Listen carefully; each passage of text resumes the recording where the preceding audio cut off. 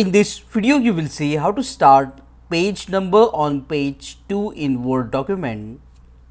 To start page number on page 2, first go to the View tab and then click on Multiple Pages.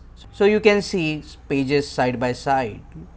Now double click inside the header or footer where you want to insert the page numbers. Now go to the page number option and select page number. Select where you want the page number, for example center at the top, and then click on format, start at 0 and then click on OK and OK.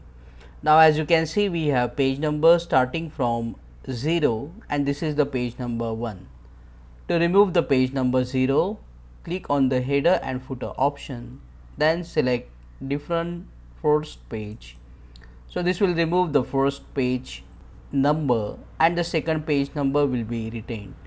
Now double click inside the document, and if you go to the next page, as you can see, this page number 1 appears here and the page number 2 appears in the preceding page.